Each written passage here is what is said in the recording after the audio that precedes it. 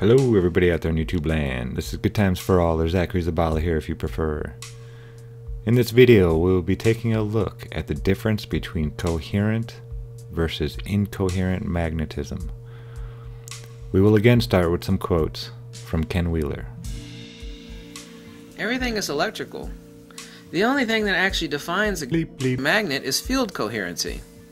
Before this thing is magnetic attraction. That which we call magnetic attraction, is it something autonomous from gravity?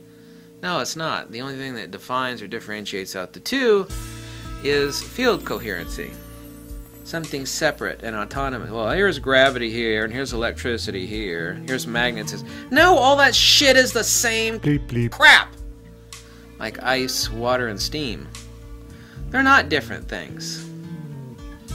Right now, by any definition of the term, and the force required to move this object, 50 pounds.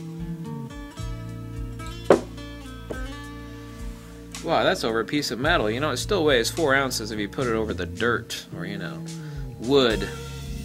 Yeah, do you know why? Because then we only have one object that has field coherence. I'm not able to induce induction. I'm not able to induce field coherence in a piece of wood or the dirt. As you heard Ken Wheeler state, everything is electrical. Not only is it all electrical, but he adamantly shouts that magnetism, gravity, and electricity are all the same thing.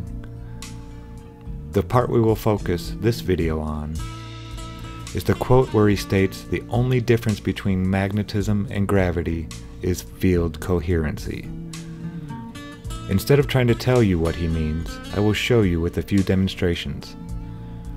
First, we will take a look at two coherent objects and how they interact with each other. Here we have two cylinder magnets with the north poles of the magnets painted red. As you can see, when I try to place the red ends near each other, the other magnet tries to flip around to align with the non-painted end. This is because both objects are coherent, so the attraction and repulsion are both present. It pushes away when the poles are the same, and attracts when reversed. Now we will take a look at how multiple magnets, when not aligned, become incoherent.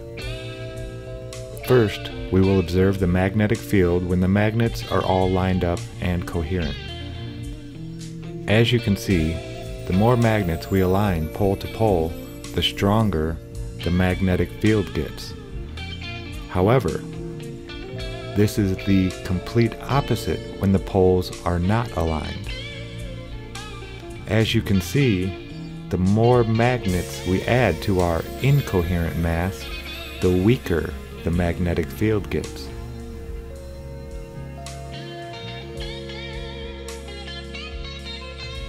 Now let's take a look at how a coherent object, the cylinder magnet, interacts with the large incoherent mass of magnets and ball bearings. As you can see, the red pole of the magnet is attracted to the mass, so we might assume that the bare pole of the magnet would repel. Yet this is not the case. As I flip the magnet over, the bare end is also attracted to the mass. So how does this relate to what we are calling gravity? Like gravity, incoherent magnetism is an attractive-only force. No matter which pole of the magnet is placed near it, the incoherent magnetic field is always attracted and never repelled. All matter is made up of charged particles, and like magnets, these particles have poles. The Earth and everything on it is ultimately a huge mass of charged particles. This is why everything is attracted towards the Earth. There are a few apparent exceptions to this rule, like helium, balloons, and rain clouds, and we will cover this in another video. In closing, the Earth attracts everything to it by virtue of its incoherent electromagnetic field and this is why we find a very weak bias between up and down, and ultimately what we call gravity.